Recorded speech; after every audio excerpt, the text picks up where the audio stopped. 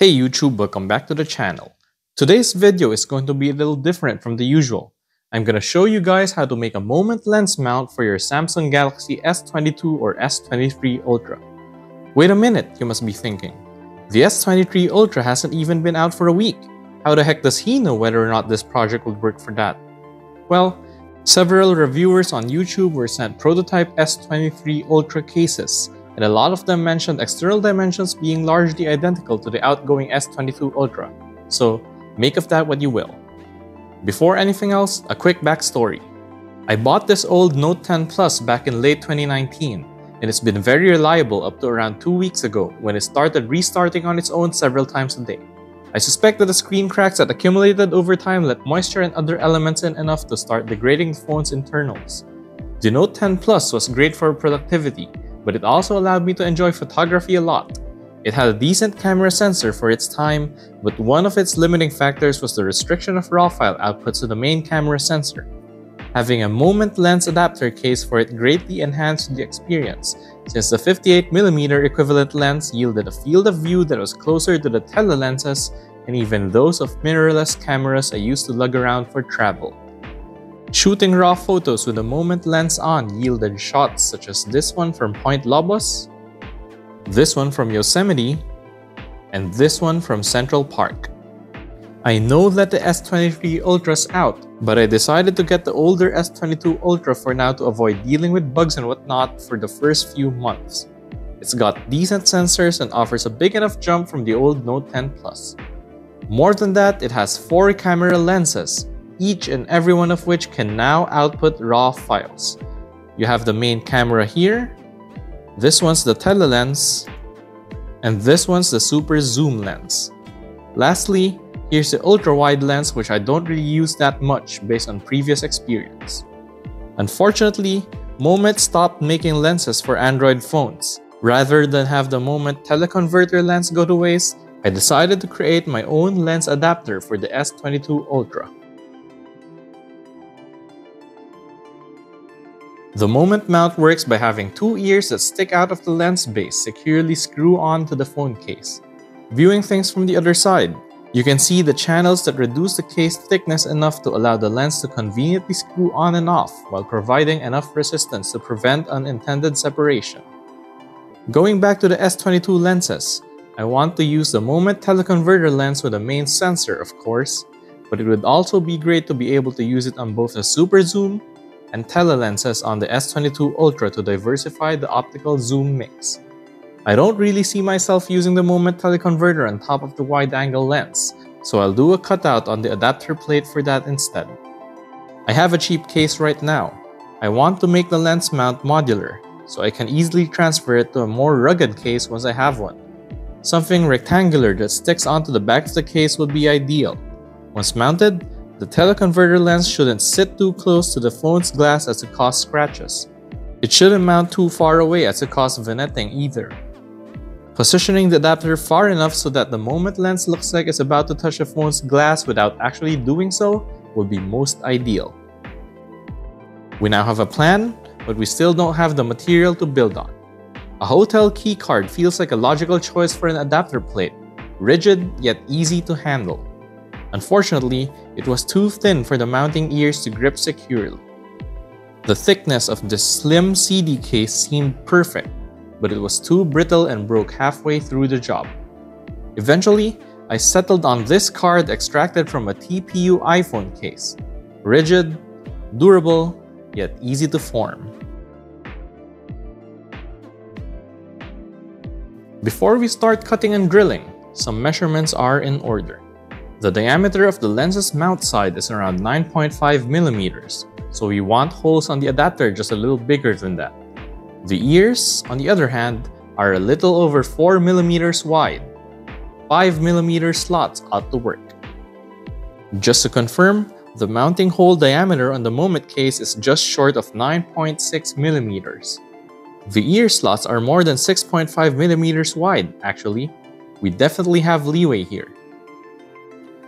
We now have hole dimensions, but how far apart should we drill them?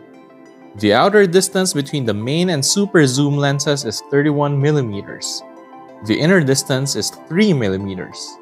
The average of the two figures is 17 millimeters. This figure represents the center-to-center distance of these two lenses.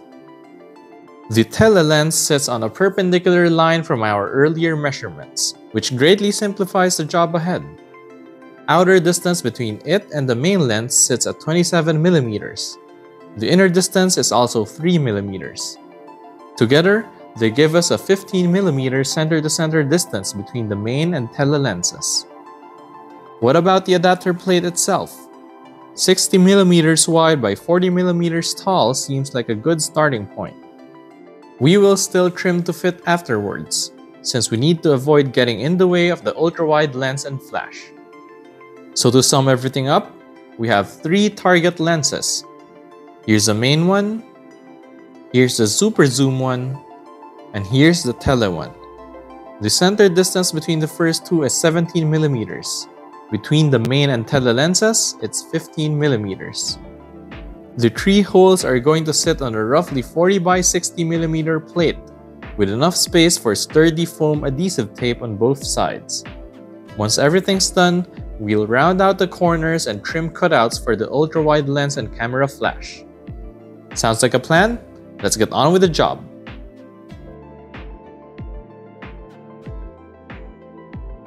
I marked the 40 by 60 millimeter rectangle on the iPhone TPU case first before cutting it up. I wasn't able to get a video of its extraction, unfortunately, but here's the cut piece. I etched marks for the pilot holes using a small screwdriver and lined the plate up to the phone case just to make sure everything's in order.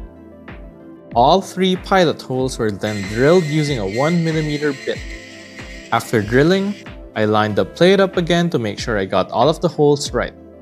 The pilot hole for the telelens turned out to be around half a millimeter off to the right, so I made sure to slowly steer it back to center as I went up in drill bit diameter.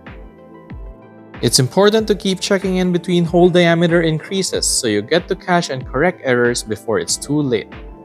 After the 2mm bit, the telelens hole was still off to the right. One size later and after the 3mm bit, the telelens hole was corrected, but the main lens hole was off a little to the left. Again, I tried to compensate while drilling the next size up. I did these drill and check cycles through 5, 5.5, 6, 6.5, and 7mm drill bits. After the 7.5mm bit, the hole for the super zoom lens was too much down and right. I had to really concentrate on correcting this, since the last 9.5mm diameter was just a few steps away then. Fortunately, I was able to center everything by the time I reached the final 9.5mm hole diameter. I aligned the plate over the case and marked sections for trimming, and proceeded with the reduction. Once I had a rounded rectangle, I temporarily fixed the plate using adhesive putty and marked the camera flash and ultra-wide lens cutouts and slots for the mount ears to go through as well. Trimmed them one by one, starting with the telelens slots, and then a quick test fit to make sure I got the whole format right before duplicating it on the other lens slots. Wonderful. Another test after making slots for the main and super zoom lenses. Now that the moment lens screws securely to every one of them, I went ahead with rounding the new corners and making the ultra-wide lens cutout. Finally, I deburred and smoothed things out with felt polishing wheels. I used a large diameter one for the perimeter and a smaller one for the lens cutouts. I noticed that the adapter plate would warp a little after screwing the lens on, so I added reliefs for the mount ears in the locked position. They'll also serve as tactile guides to prevent overshooting whenever I screw the lens in. I marked them with a paint pen first and etched them in with a tapered bit. Some were testing, and we're ready to mount the plate.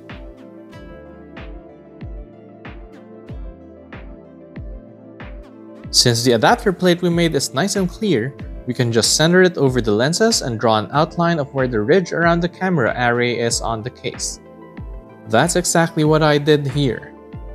The automotive foam adhesive we're going to use to mount the plate onto the case is around 1mm thick, and the outline we just drew serves as a great guide for where the tape should terminate. Done correctly, the adhesive tape strips would catch onto the case ridges and help us position the plate quickly and precisely. I tried it with foam adhesive on one side first to verify. Once I confirmed the tape's position to be correct, I went ahead and filled the other side with adhesive tape. One last check before trimming all of the excess off. And here's the adapter plate ready for mounting. Wipe the mounting surface clean. Get the left side to catch onto the ridge first. And finally, press it down once you confirm perfect alignment. There you go! The S22 Ultra now has an adapter plate that allows the Moment 58mm lens to be mounted to the telelens, main lens, and super zoom lens. There's also around 0.5 mm of allowance between the Moment lens base and the glass on the S22 Ultra's camera array, so we won't get any scratches there. Alright then, on to the test shots.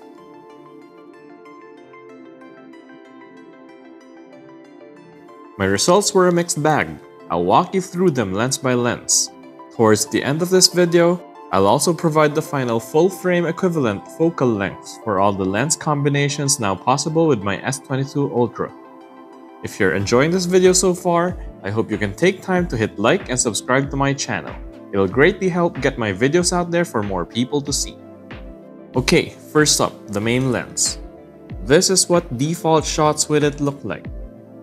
Edge-to-edge sharpness is excellent, save for a little softness at the extreme periphery. This is what shots with the main lens look like with the Moment teleconverter on top. Like in the first shot, center sharpness is excellent. There's some softness on the left edge and noticeable aberrations on the right side of the image, however. I noticed that the optical image stabilization, OIS for short, makes the main and telelens modules move a lot inside the phone whenever the camera is activated. I suspect this and the main camera's wide field of view played the role in the right side aberrations I showed you guys earlier. Next, the telelens. Nothing to complain about here. Edge-to-edge sharpness is fantastic. With the Moment lens on top of it, this is what you get.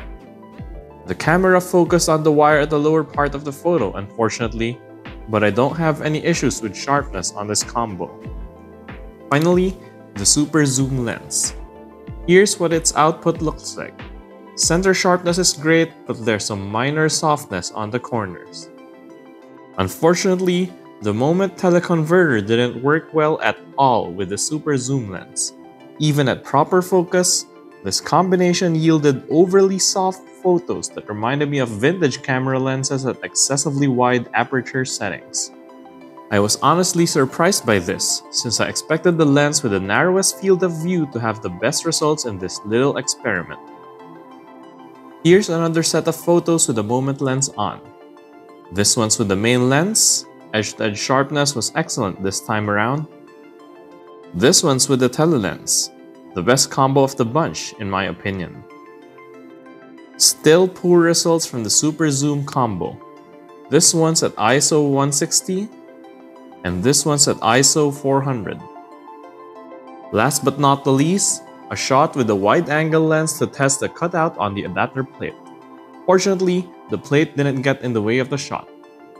As promised, here are the full-frame focal length equivalents for the S22 Ultra's lenses and their Moment teleconverter combos. Based on what I've read so far, the S23 Ultra's modules have identical fields of view. The main lens offers a field of view identical to a 23mm lens on a full-frame camera. Since the Moment 58mm lens is essentially a 2x teleconverter, the main lens functions as a 46mm with it on. The telelens is a 69mm equivalent, doubling to 138mm with the Moment on. The super zoom lens functions like a 230mm. Had the moment lens played nice with it, it would have given 460mm outputs. The wide-angle lens outputs 13mm field of views. I hope you found this video helpful. Again, if you want to see more of these videos, please feel free to hit like and subscribe to my channel. As always, I promise not to spam your feed with clickbaity thumbnails and the like. Thank you for staying till the end, and I'll see you next time.